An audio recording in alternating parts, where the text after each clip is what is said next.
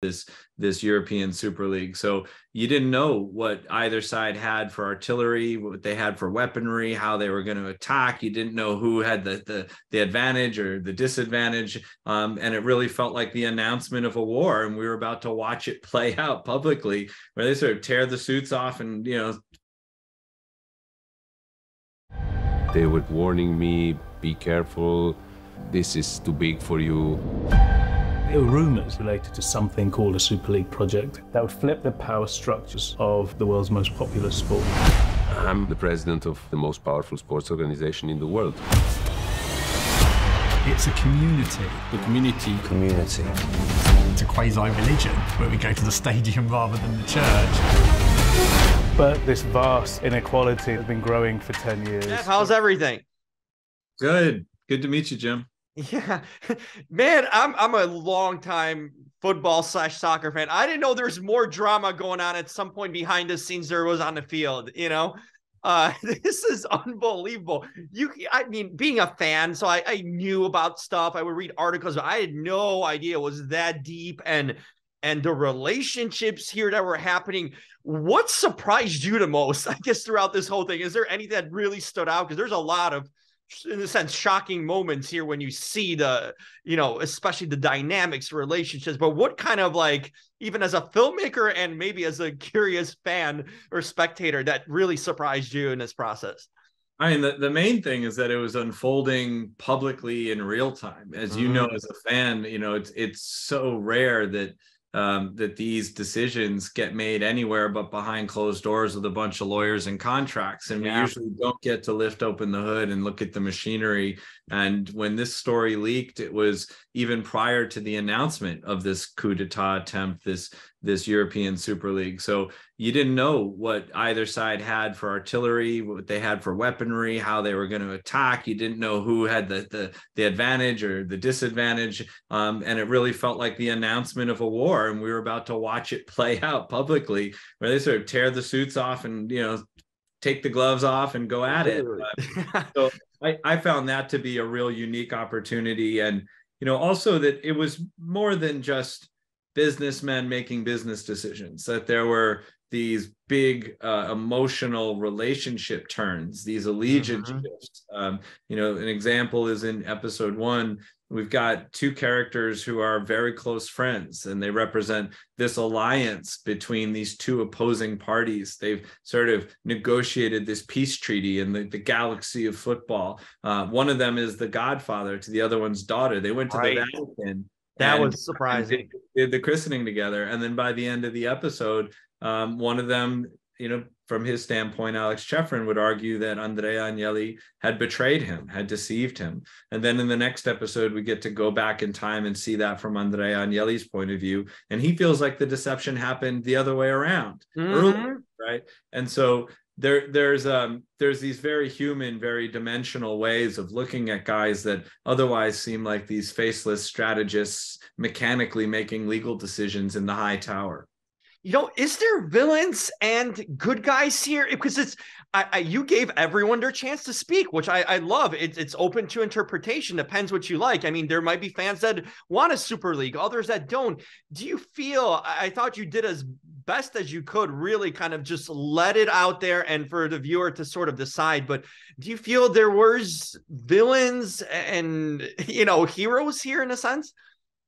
One of the main presentation that we gave to these various different club owners and government presidents and billionaires is that there won't be clear-cut villains and heroes. There won't be easy answers.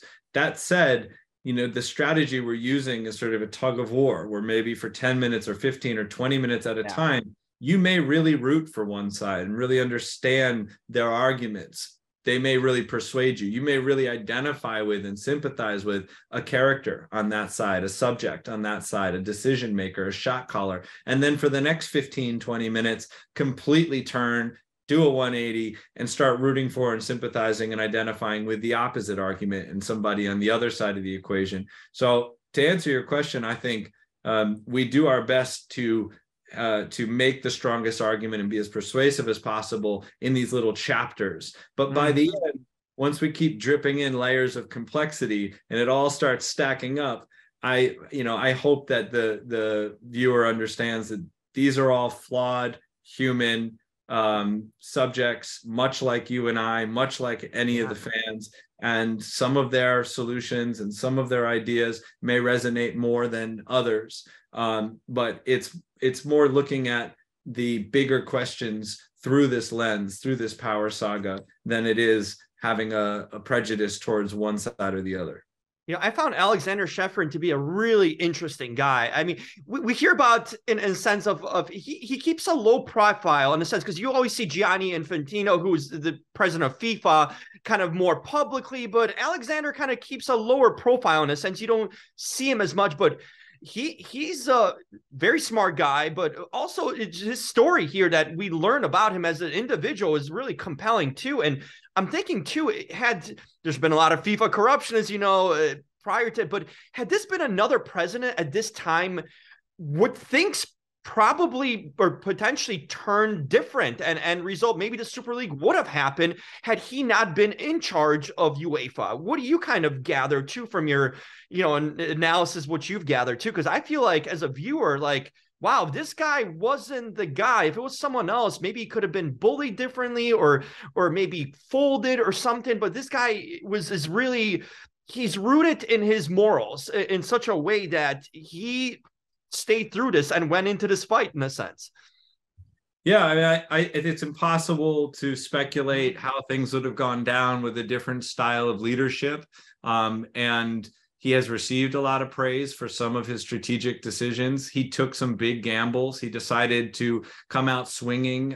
He used language in some of his press conferences publicly that is just unheard of for presidents of, bureaucratic and governing bodies, where he calls some of the Super League architects snakes and liars, and says that they've spit on football. I mean, those are gambles, right? That's coming from the heart. He's a lawyer by trade.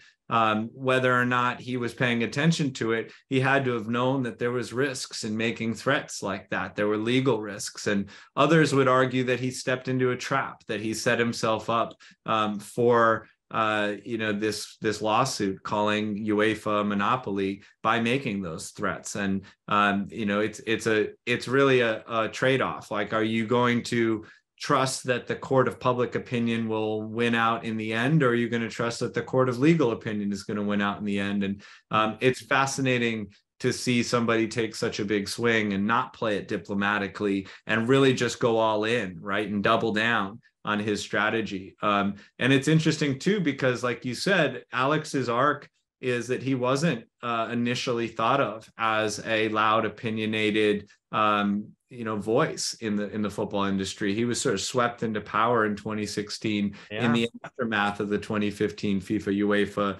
corruption scandal as somebody that would kind of clean up the act. He's a lawyer by trade, and I don't think many people quite understood just how much personality he has. I mean, he's a guy who rides motorcycles through the desert. He's a black belt in karate. He uses that metaphor all the time in our interview, where he's comparing his offensive versus defensive strategic choices in the Super League battle with how he would defend or offend in karate, in martial arts. So he really came out and publicly owned that decision and would claim victory. I was also curious as a filmmaker, getting these people into a room or on camera. These are, for some that might not realize, these are very kind of elite people that don't do they don't have to do press, because they're kings of, in a sense, owning these federations or these clubs. They're just mega clubs, most profitable clubs and most valued clubs of any sport in the world. To get them all on camera, I was so, in a sense, impressed that you actually got interviews and got them to speak about it, and so many of these different people that you were able to land. Was that a challenge for you initially, kind of going into this, like, oh, am I going to get them on camera? Are they going to want to talk to me? That sort of thing, even getting time with them sort of thing. I'm curious how you approach that. Yeah, it was the hardest and most rewarding part of the process, for sure. My co-executive producer, Connor Schell, and producer Libby Geist have amazing relationships in the sports world. In the weeks after the Super League saga played out on the world stage in April of 2021, we were on calls. We were on Zoom calls with many of these shot callers and decision makers. And there was a period of earning their trust and reassuring them that we weren't going to do gotcha journalism or biased journalism, that everybody was going to get a fair, balanced, deeply reported point of view. But it went even further than that, because sitting down for an interview and presenting your case, that only goes so far. I mean, you have to really get into the personal stuff for the rest of us to understand something that otherwise could very easily just become like a very heady essay on sports economics. And our goal here is to make this accessible and emotional and fun and have forward movement at the same time that we're learning about the inner workings of one of the world's biggest industries. I think you did a tremendous job. As a fan, I learned so much, and I was sort of plugged in. I thought at least I was, as a fan, but there's so much that goes on. And now you gain a different perspective, on these clubs and the people that run them. It's for a fan of football and just in general, it's such an insightful piece to see how, this industry works, this global phenomenon powerhouse really operates and the people behind it. I thought you illustrated so well that it almost felt like an episode of Succession, in a way too. So really well done all around, Jeff. This is fantastic. I have one episode to go. I kind of left one just to marinate, sort of the first three. So I'm excited to finish it off, but fantastic work. I'm really glad you did this. Thanks so much, Jim. I really appreciate those kind words. Absolutely. Looking forward. What's next for you? All right, cool.